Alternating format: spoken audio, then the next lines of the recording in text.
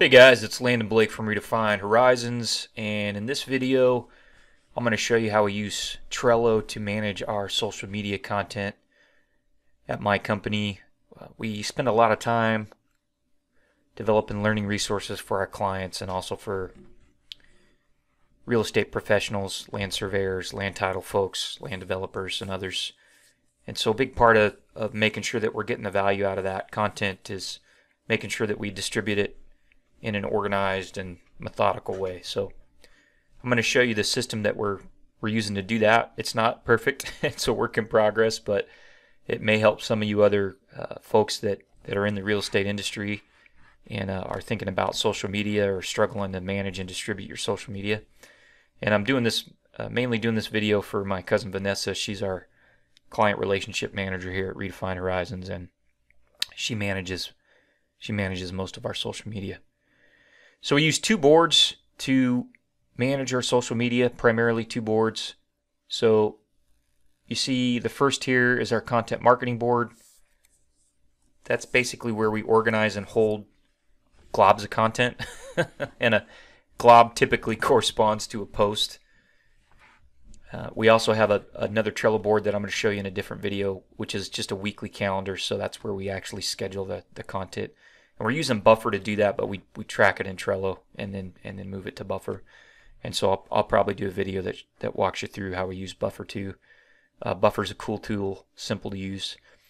And we're primarily pushing media out on 3 channels. So we've got a couple YouTube channels. We have a couple Facebook pages that we use, and then we have a LinkedIn, couple LinkedIn pages. And so we kind of divide our pure marketing content from our more educational content. So you'll see when we get into Buffer, we have learning channels, and then we have our regular marketing channels.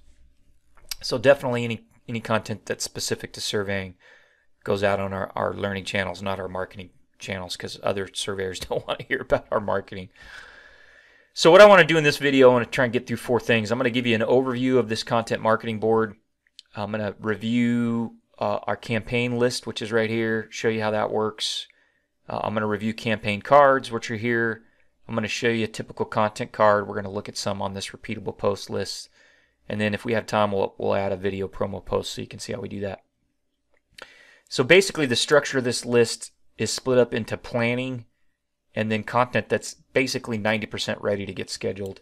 And that dividing line is right here. So everything to the left here is planning. Everything to the right here is ready to be scheduled.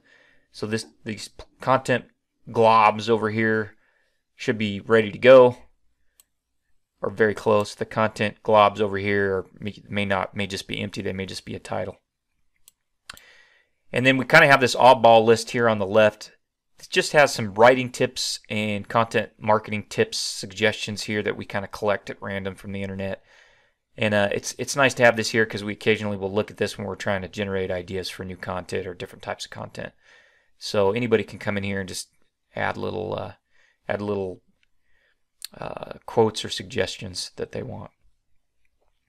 Okay, so the main part of the list starts here. Again, we're on the planning side, so these 4 lists here are related to planning.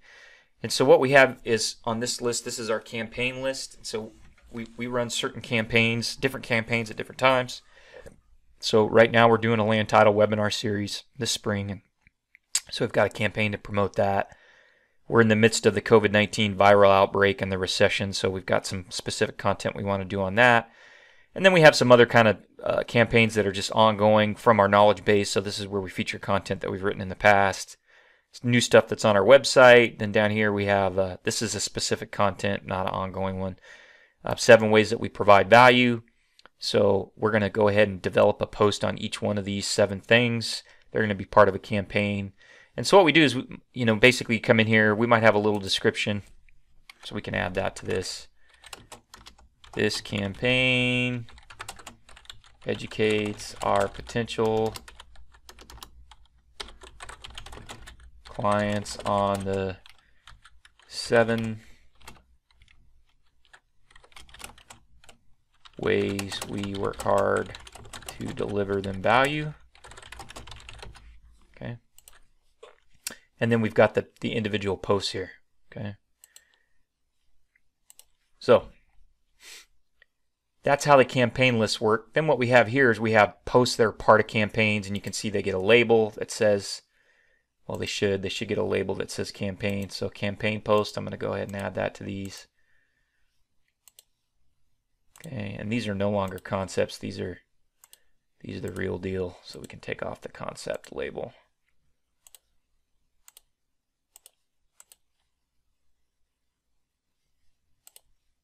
And what I try and do on these is put the name of the campaign first, just so we can keep track of that.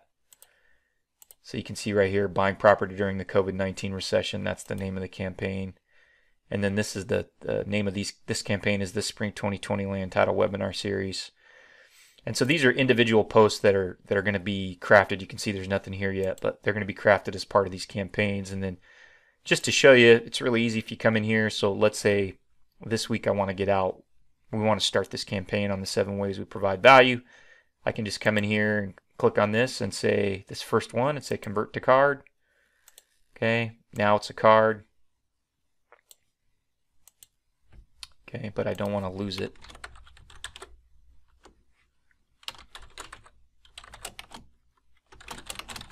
So we'll just type it back in.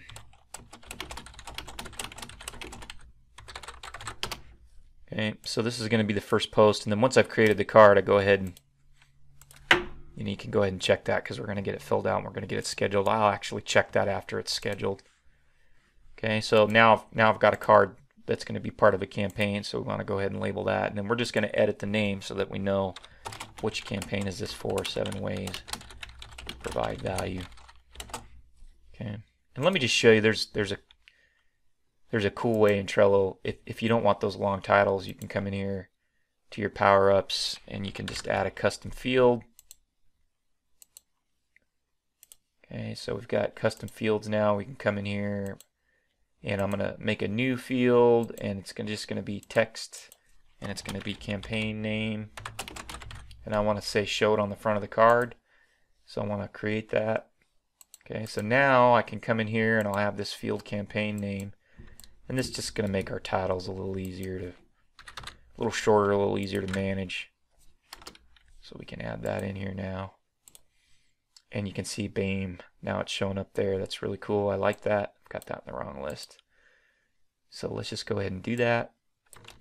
We'll clean these up. Like I said, this is a work in progress.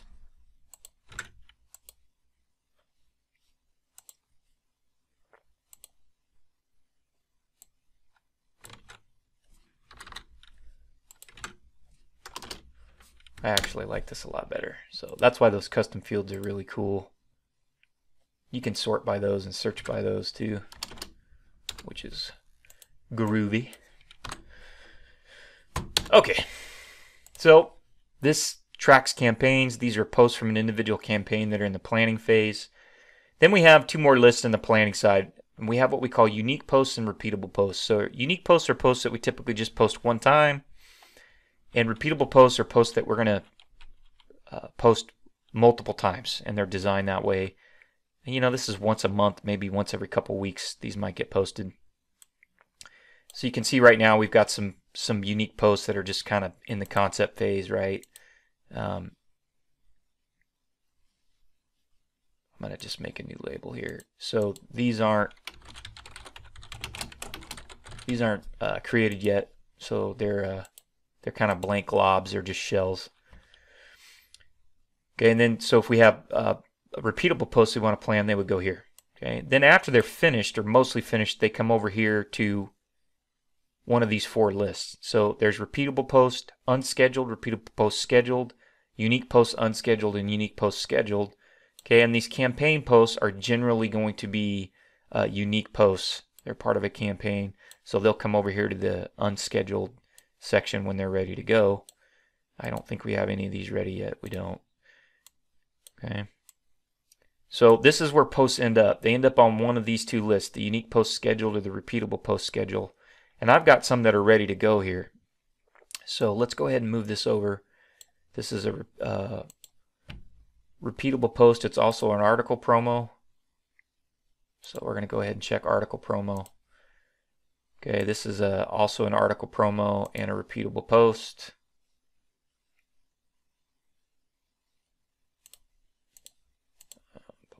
Oh, this is not this is a video too, so it's actually both. Okay, so this is a repeatable post, and then these are also some repeatable posts. So I'm gonna go ahead and I'm gonna schedule these. We're gonna do 5 of them here, and then we've got a unique post. This is set up basically as a short blog post here that we're gonna put up. So we're gonna go ahead and schedule that. Okay. So the video is about 10 minutes. What I'm going to do is I'm going to go ahead and end this video, and then I'm going to do another short video that just shows you how we add a post. So we've got a couple of new marketing videos that we want to promote. So we're going to come in here and add those. We're going to put them on the planning list first, and then when we get them finished, we'll move them over to the repeatable post schedule, and we'll go ahead and move these to the calendar and get our calendar set up for this week.